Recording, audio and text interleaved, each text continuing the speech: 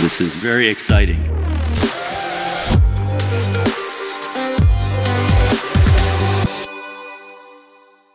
Hi, I'm Dale Peterson, and welcome to the Unsolicited Response Show. Before I get to my interview, I just wanted to let you know that S4X22 tickets go on sale on September 1st. That's for our big event in Miami South Beach. See the background behind me. In every January, it draws 500 to 1,000 of the top ICS security professionals in the world. And if you want to see what's happening in the future, you need to be there. So tickets go on sale September 1st. The way we sell our tickets is they're sold by block. So block 1 through 100 is at the lowest price, $14.95 plus tax for 3 days, 3 stages, everything, social events and all. Those go on sale on September 1st. And when we hit ticket 101, then we raise the price and so on and so on. But because we know people are all over the world, it's not necessarily fair. What we do is we keep that ticket one price available for the first 36 hours. So if you want the best price on S4 tickets, you want to buy your ticket on September 1st. I'd also tell you that I know a lot of you are concerned about, well, what happens if I can't travel there or there's some COVID issue or that. If you go to that link you see there, s4xevents.com/tickets, or go to the site and click on the tickets link, you'll see our COVID policy. It's very flexible. You can cancel 100% refund 60 days. I think it's a 90% refund 30 days, and even a 50% refund 15 days. And if for any reason there's government restrictions that make it so you can't travel, you get your full refund. So the idea here is if you can't make it, we want to get you your money back. So you'll see all that information on that site. And you'll also see the great news that because we hold it in Miami South Beach, all the social events are outdoors, lunch is outdoors. We're in huge venues. If we need to spread out, we can. So I'm very optimistic that we're going to have an in-person S4X22. And I really think if you're watching this, there's a good chance you should be there. If you're interested in getting the best price, go to s4xevents.com on September 1st, and there'll be a big button to register on the main site. Get your ticket, and we'll see you down in Miami South Beach in January. Now to the show. Joining me on the Unsolicited Response Show is Edgard Capdevielle. He is the CEO of Nozomi Networks. Welcome to the show, Edgard. It's my pleasure to be here. Thank you, Dale, for having me.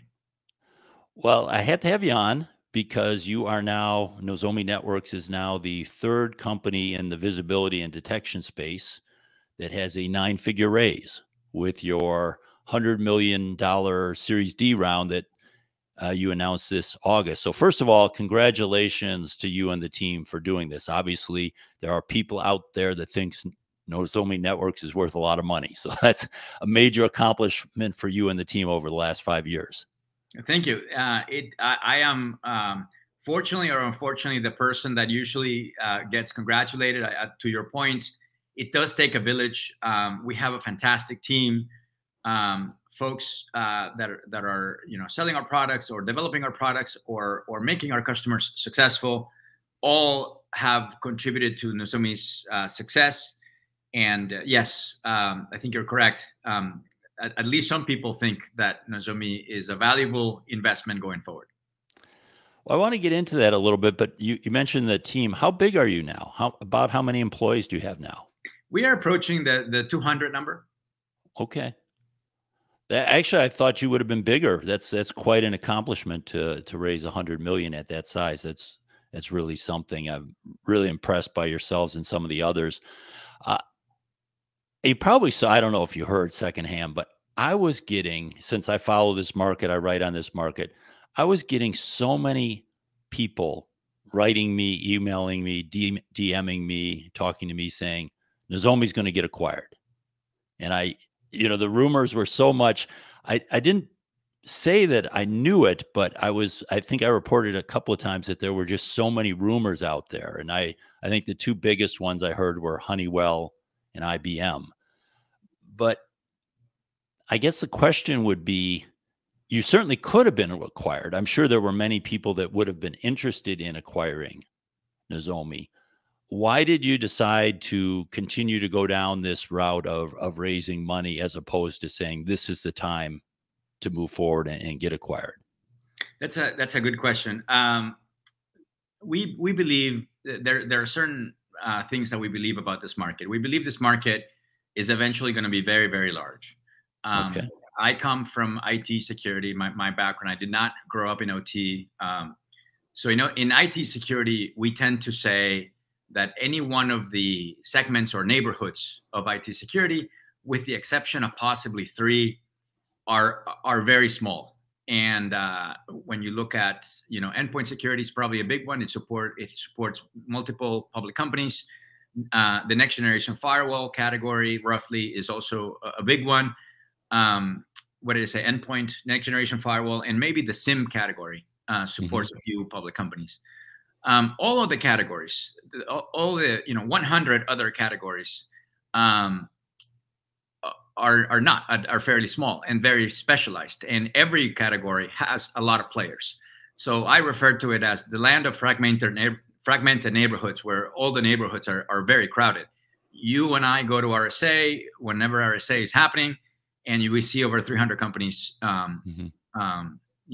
When you change the channel to OT security, our category, includes significant vulnerability management, significant anomaly detection, significant asset inventory and asset management.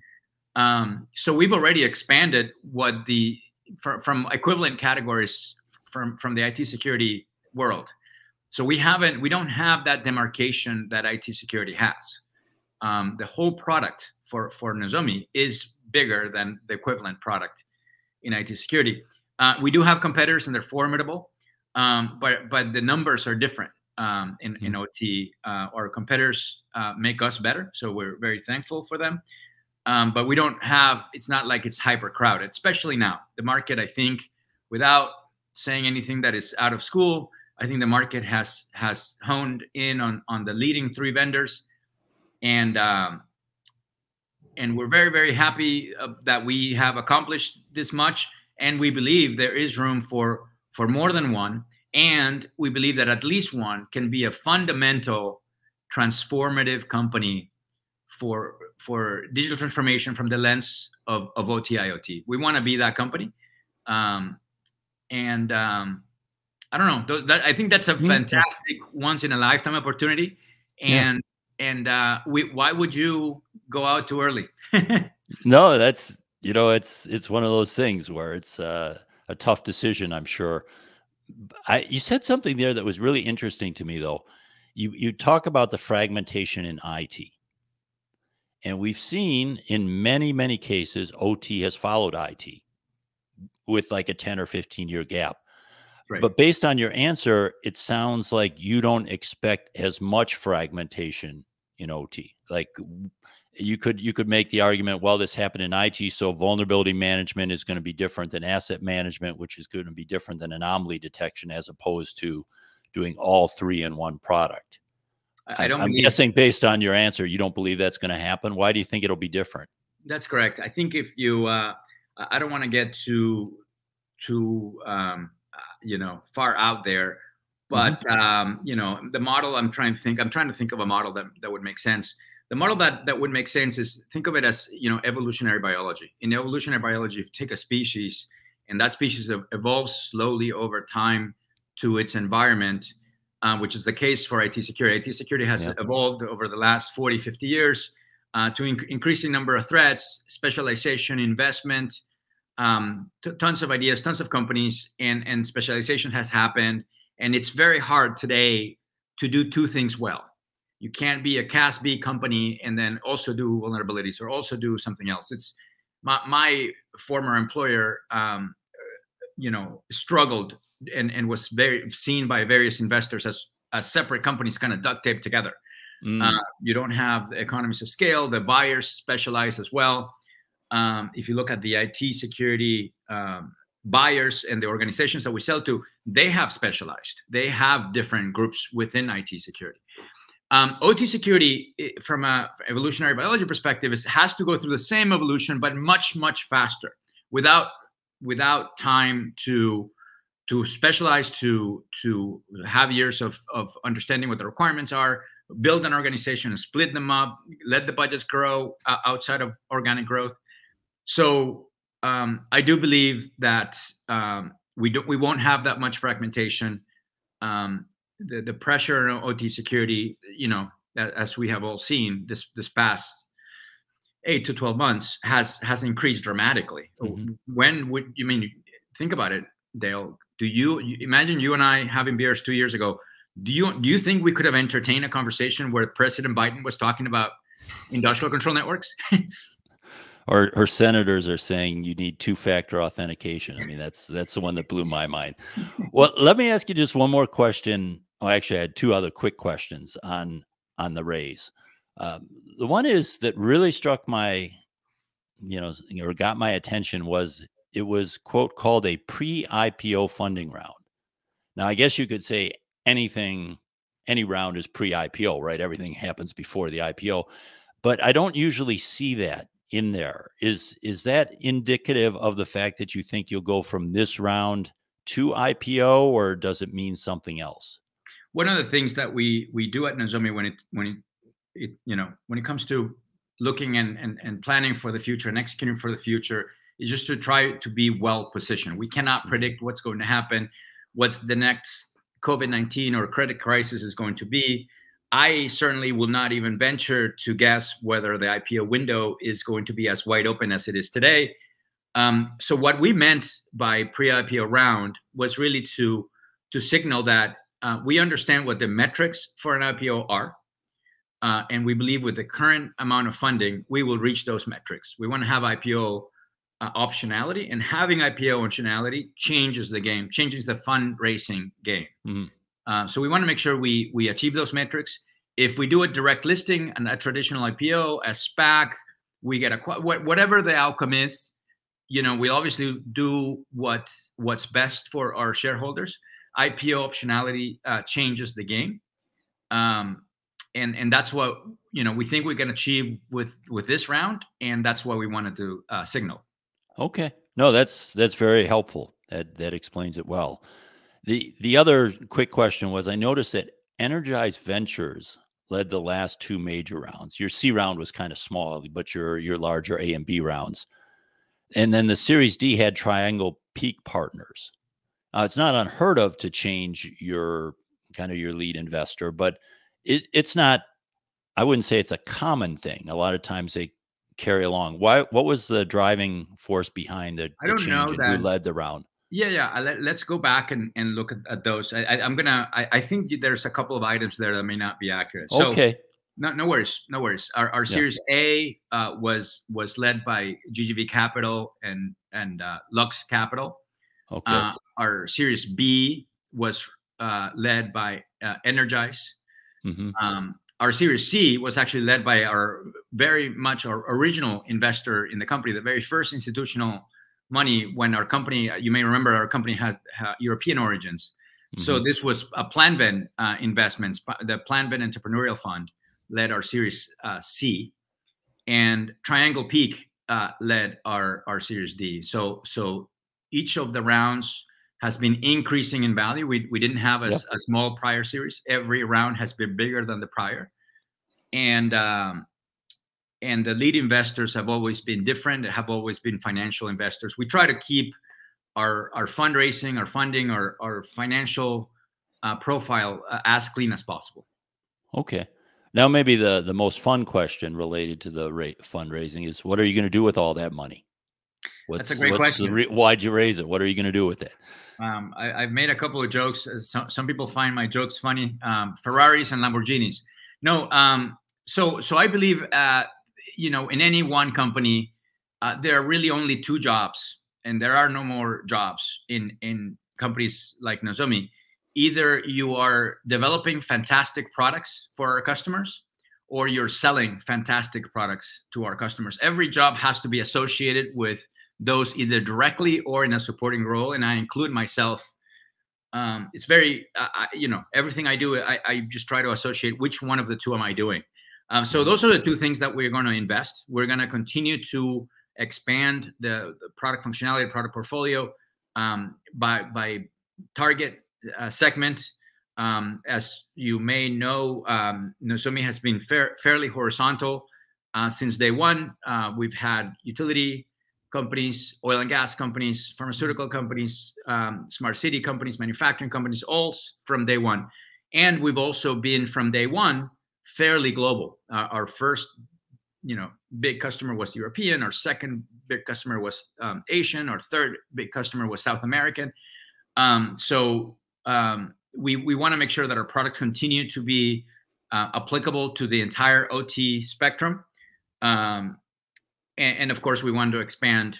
We want to continue our growth. So we want to expand our go-to-market, our current go-to-market, which is primarily through our partners, influence direct, and then leveraging the partner community. I think you may have seen that we launched our brand new MSSP program. We believe, one of the trends that, just like you mentioned, one of the trends in IT that OT follows is, the main market of IT security tends to be followed by the MSSP market for IT security.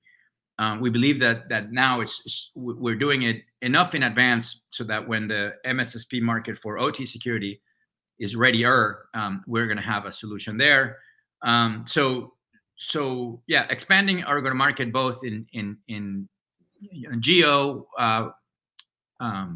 mode, if you will, is the other way that we are going to deploy the capital. Okay. I have a few questions on that, but I want to, before we get to the future, I want to maybe just take like 5 minutes and look back, because you joined this in 2016. So you've been there almost 5 years now as CEO. That's right. And quite a run. You really should be proud of that. It's amazing how fast that market has grown. But can you look back through those 5 years? Maybe let's start with the upside. Was there something that happened over those 5 years that just took you completely by surprise? You said, "Oh, I thought it was going to go this way, but this happened," and it was a tremendous win for the company on the upside. I think I've become more convinced over time, both for career and, another aspect of me, myself, is that I'm also a fairly active investor. In a prior life, maybe too many years ago, I actually had a short stint as a professional investor. And I realized, I've heard it over and over, but this is the first time where I can really be a witness to it. The one factor that is the most important factor in a success of any venture, a lot of people would like to say that it is the team, or it is the product, or maybe the first customer. And it isn't. It's market timing. So I've gotten market timing bad before. I've been too early in a prior company that was doing cloud storage before the term cloud storage even existed. We were way too early, and the company failed. I think everybody knows, the being too late, but perfect timing is amazing. You're familiar with the prior generation of products before the current, class, Industrial Defender, Tofino, WorldTech. They were way too early. There was no market back then. So the biggest upside has been, and I remember the conversation that we had with our Series A investors. Our thesis for the Series A was waiting for the elbow of that hockey stick, not to do more, do less. Just we are here to find that elbow, and we found it at the end of our Series A. We were able to raise a Series B, and that's been the biggest upside for all of us, not just Nozomi. Yeah, I can attest to being early. I'm always early. That's why I don't do the product business anymore. I think my anomaly detection IDS signatures came out in 2006, which was just a little too early. But now let's flip this. So you've been there 5 years. What was something that you expected to happen, that you said, okay, this is going to happen? You kind of built a strategy. Obviously, it didn't sink you. The company's doing very well. But is there anything that you can think of that really surprised you on the downside, that this was going to happen and it just didn't happen? Oh, and the downside, that it was going to happen and it didn't happen. We haven't had one of those.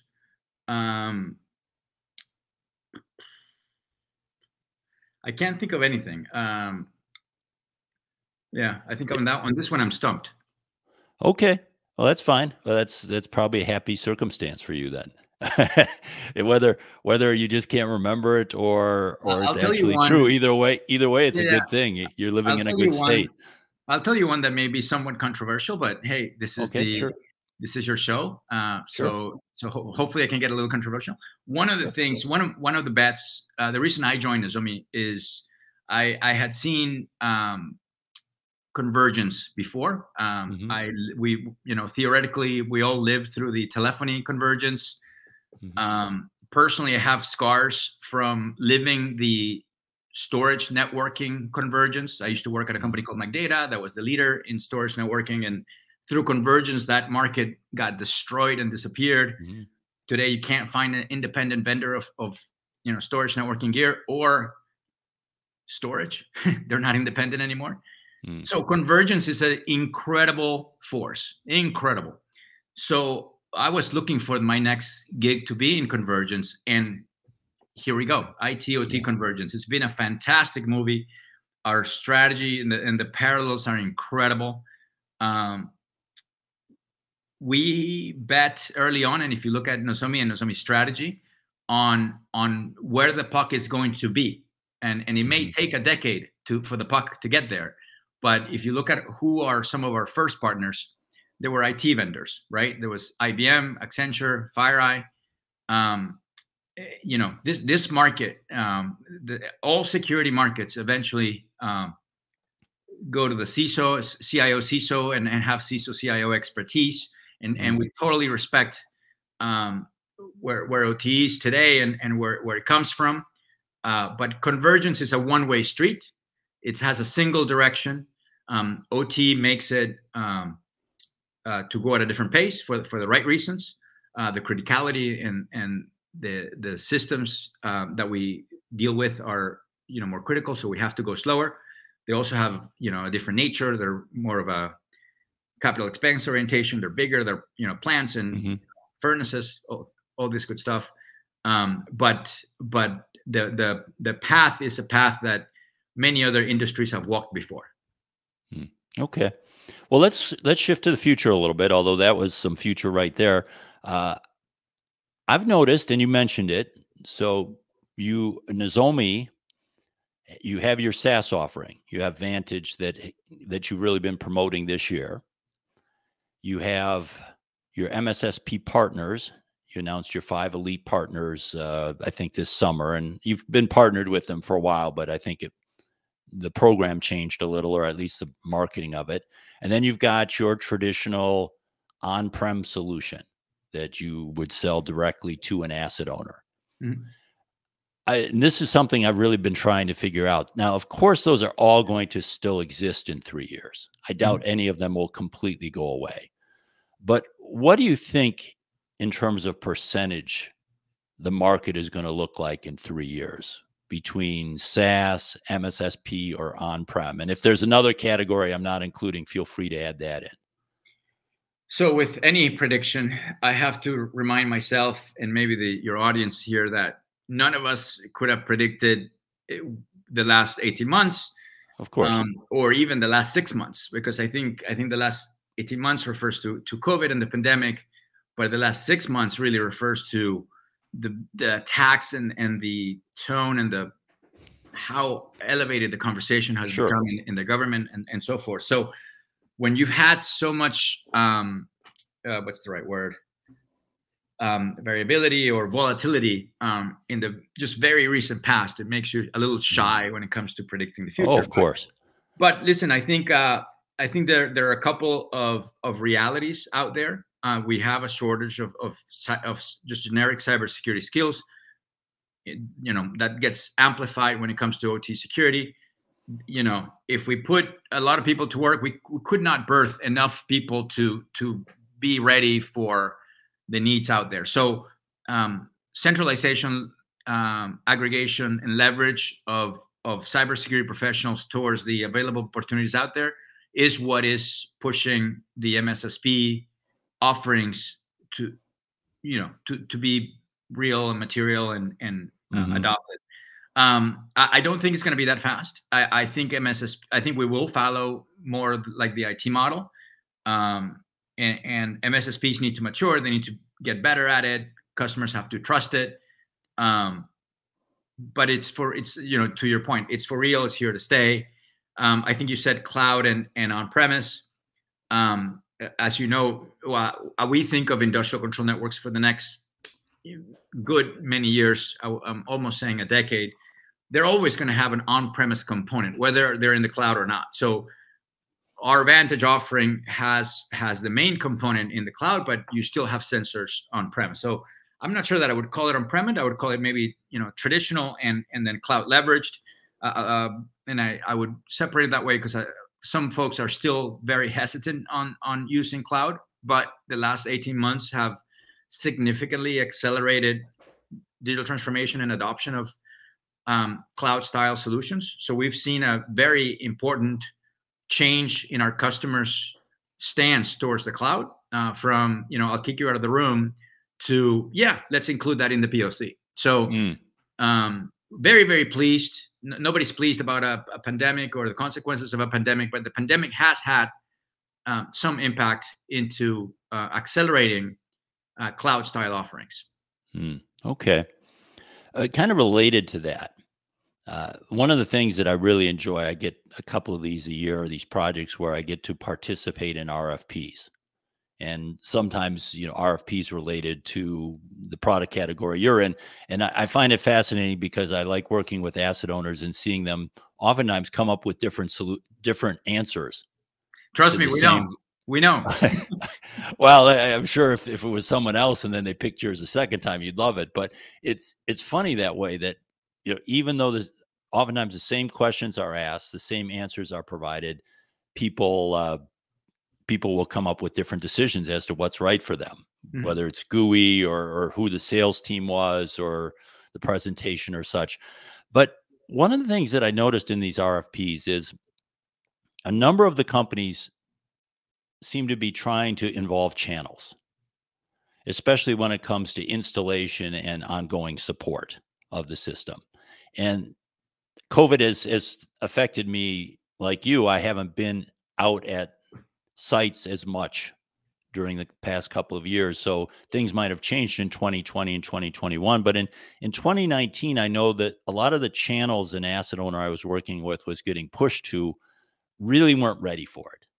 They had been trained up on the vendor's products, whoever they were representing, but they had very little practical experience. They weren't using it day to day. They weren't hands-on. It wasn't something that the asset owner could really feel comfortable that these people should support them.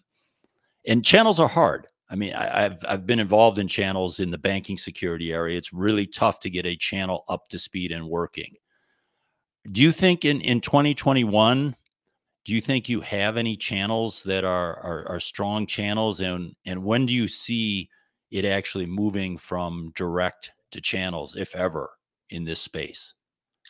Like I said, I'm maybe coming at this answer from a completely different set of data points. Sure. Nozomi, I believe mature enterprise B2B companies that are channel friendly, they need to, and those that declare that they're channel first, which is a common occurrence, at a peak, at most, can declare 80%. 80% is it's a good kind of best in class metric. I think it's really hard to be above 80% channel fulfilled, because there are large customers that will demand that you have a direct relationship with them. I'm very proud to say that Nozomi has reached this steady state in 2020, and we continue that trend in 2021. 80% of our business is fulfilled through the channel. We're extremely proud of that. We're a channel-first company, and we have made a practice of recruiting great channel, training and enabling great channel, and having our business run through the channel. So of course we have direct influence at all points in time. Our market is competitive, and we have to have that direct influence. But channel has been part of our DNA from day one. I think when you look this is one of the we feel very proud about a few aspects of Nozomi, and our partner set is one of our strong suits. So are you just, when you have that 80% number, are you just running the sales through the channel, or are they the people actually, when a customer sends out an RFP, you say, okay, this goes to this channel? Or is this something that Nozomi still does the selling and then brings in the channel at the right point in time? When you look at an RFP, the first thing that we do is we find out which one of our partners is responding to this RFP, and we try to influence their decision towards Nozomi. Oftentimes, more than one channel partner is responding with Nozomi. We obviously help them the same. We do have a deal registration process that addresses any channel issues. We find that we are rarely now, we're talking 2020, late 2020 and 2021. We don't find ourselves in a position when we find an RFP and we don't know who else is bidding on it, and we need to look for a partner to bid on this RFP. That doesn't happen anymore. Okay. Shifting a little bit on the competitive landscape, I think I was guilty of this probably the last 6 to 12 months of really focusing on the pure plays like yourself.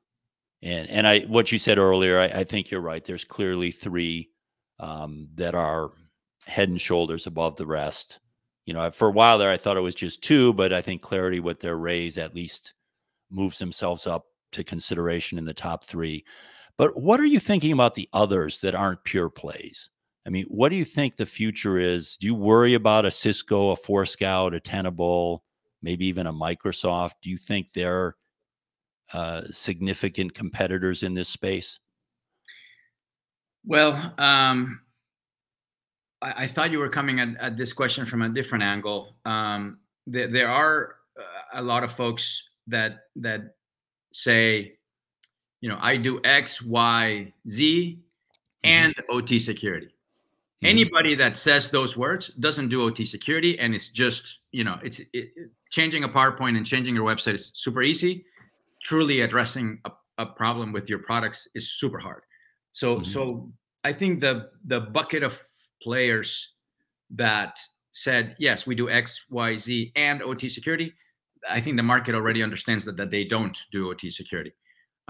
You're now talking about the set of folks that enter our market via acquisition. I'll say something, first of all, really, really positive.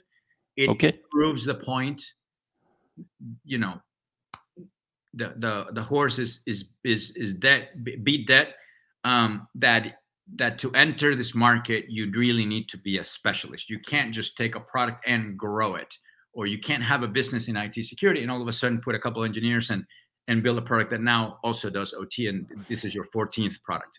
That's an interesting point, just to stop there. I mean, so that would say, and I would say that my experience in the market would agree with that. That's saying like a Checkpoint or a Palo Alto or someone like that who says, I'm going to add OT features to my existing product, or a Darktrace or something like that. They have not been They all tried successful in the market, whether it's a product. 100% of them tried. Yeah, they have all tried. And so I think I'd have to agree with you there. We have not, whether it's a product problem, a marketing problem, all of the above, something else, we don't really have a success story moving in that direction. So sorry to interrupt your train of thought there, but I thought that was really an interesting point. Yeah. And so the ones that have entered by acquisition, we also have a few data points that when the acquisition, I'm here to talk about Nozomi, right? So I don't think I should, bring any other names. But as a market trend, I would say we have seen that very decent products have gotten acquired, and we haven't seen them after the acquisition. It just I think I have a philosophy about acquisitions. My philosophy is you either acquire a technology, and if you acquire a technology, you are responsible for building and investing like a VC in the go-to-market and finish the technology to make it successful. And I don't think big companies are good at that. So like outside of our market, when Cisco bought Ironport, for example, versus Cisco acquiring SourceFire, those are 2 points that prove my thesis, which I'm sure we can find 2 points that disprove it. But if you buy a technology, you need to invest like a VC, and companies, corporates, when you put a technology inside of a P&L, they don't look at it as a VC. They actually try to take money away from it. I'll take your resources out if you're not producing revenue. And guess what? A startup is not producing enough revenue to substantiate or justify the investment required going forward.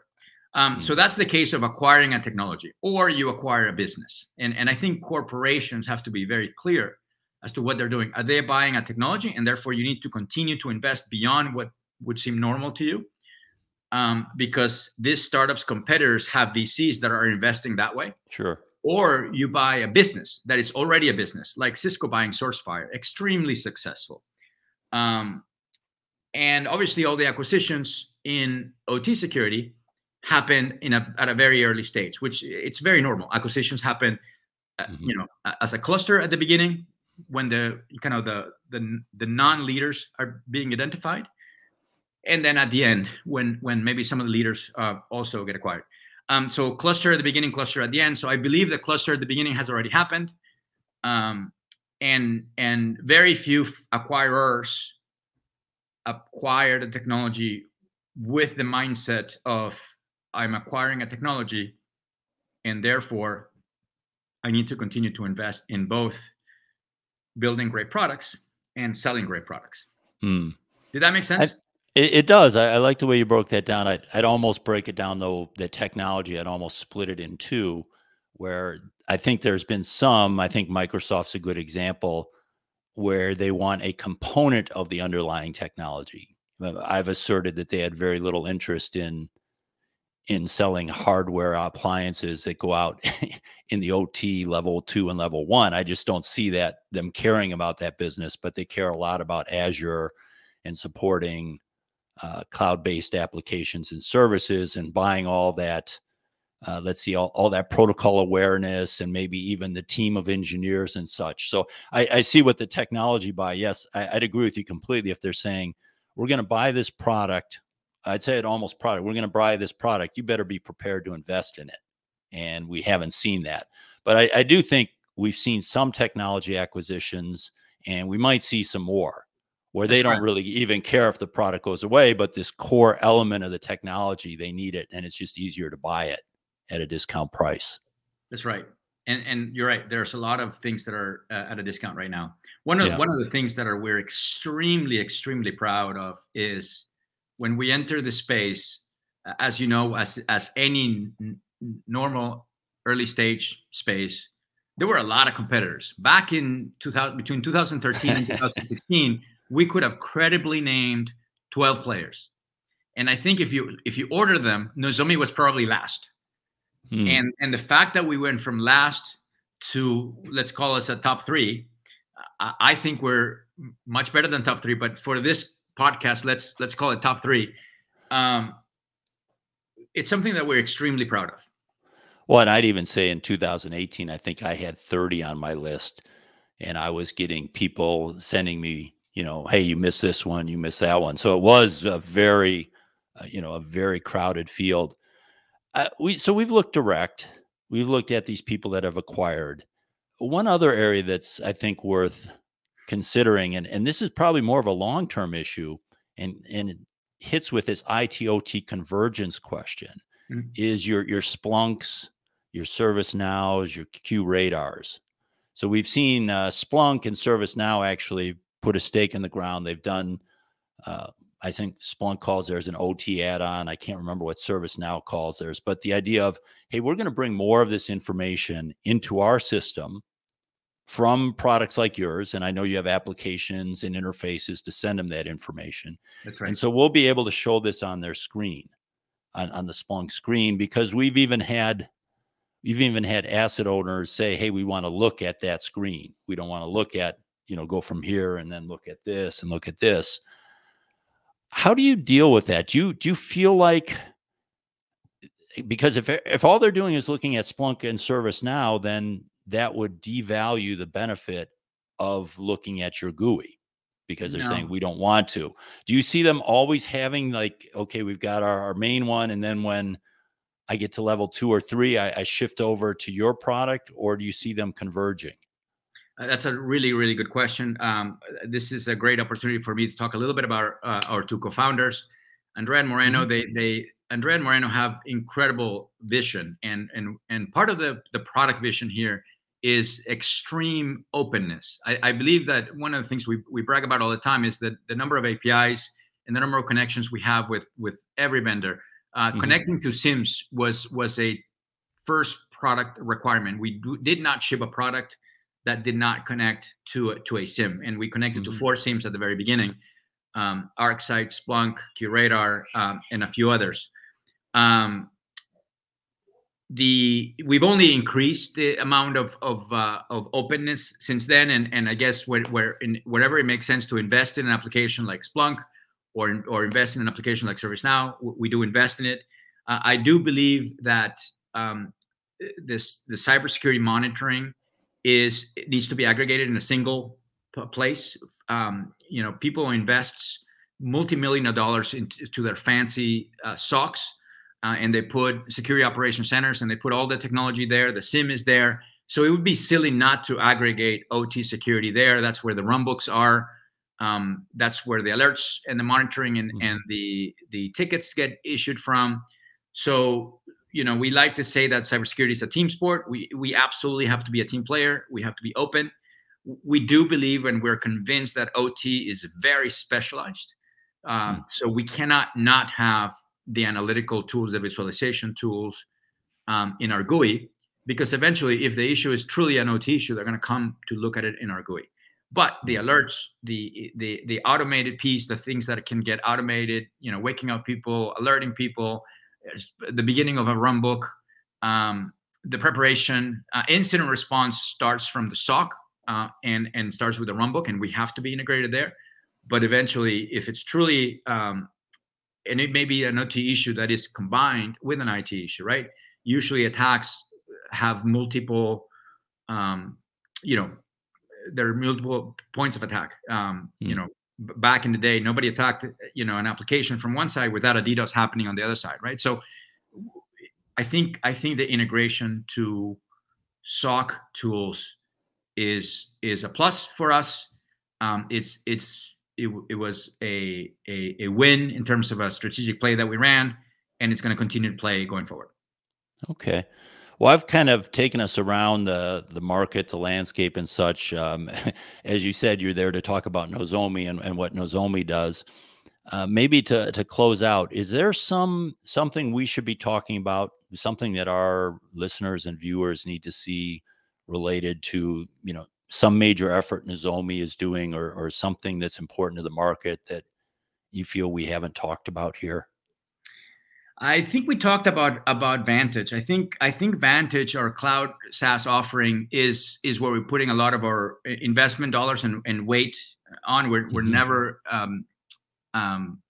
abandoning or leaving behind the full on-premise solution, but we are putting a lot of investment in the cloud. There are a lot of advantages to being in the cloud.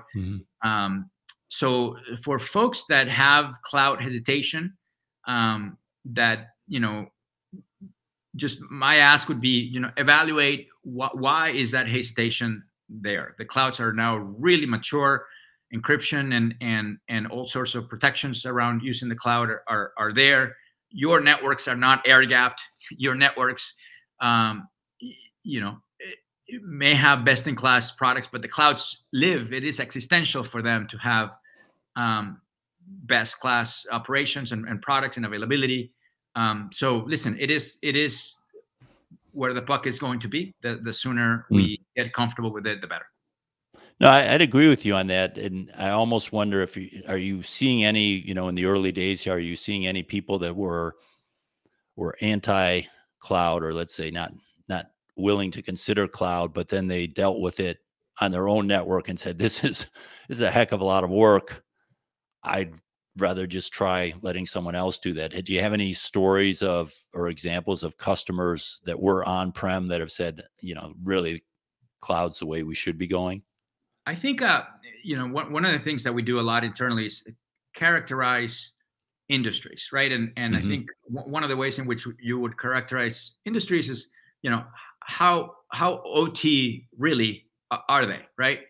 And I would say, and again, without defining it too well here, but you could say, well, listen, manufacturing has always been, they not always segmented their networks as hard as maybe other players. So they may more like IT, even though it's still OT, while an oil and gas, a water company, or in a utility, it's a lot more OT than IT. And in that, if you allow that vaguely described spectrum, our expectation was, okay, then the ones that are more like OT are going to be more cloud friendly.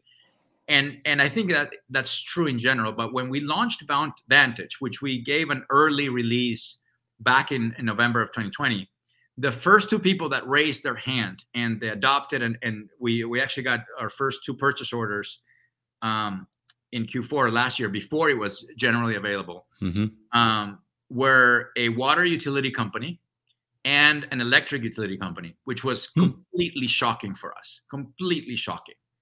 Now that we've had a lot more experience, the trend is starting to normalize to our original assumptions. But like I said, this pandemic and the new series of attacks and the relevancy that our topics have dramatically accelerating this market, and we should not rely on the perceptions that may be 18 months old, because the world has changed. Yeah, I think that's true. And also, I think you might have hit some people that were more mature. When you look at some of the ones that you would think would be more reluctant to move to this way, they also might have cared about security for longer. And almost the initial reaction we see with new sectors and new asset owners in those sectors is originally they're telling you why things won't work. And then eventually they try something, it works, and they try something else and it works, and they get a little bit more willing to understand that this closed world they thought of wasn't there. So it's tough to measure maturity, but if I was to ask for a metric across the industry in terms of adoption, I'd want that maturity measurement, because I think that really is probably, to me, almost more than sectors, is how mature is the organization in dealing with IT and OT convergence and technologies, and then are they ready to make the jump to the cloud? Yeah. But it's great to hear that it's going, and I really appreciate your time and taking this stroll through the market with me. Congratulations to you and the team there on your raise, and as you know, I'll be watching closely because I find this market fascinating. I hope I've earned a second invitation at some point. Thank you for having me, and we'll see you around. Okay, thanks. Bye. Bye-bye.